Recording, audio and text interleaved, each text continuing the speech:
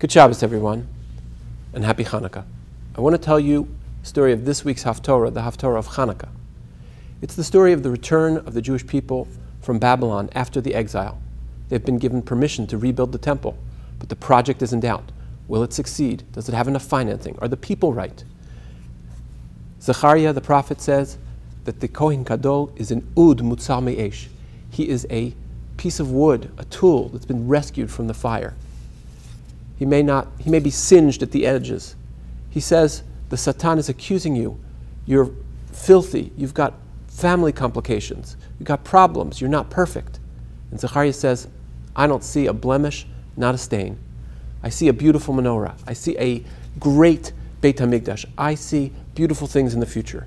He imagined it, he encouraged it, and it came to be. We need to do the same. We're in dark times, difficult times. We need to imagine a better future and make that come to be. Shabbat Shalom. Happy Chanukah.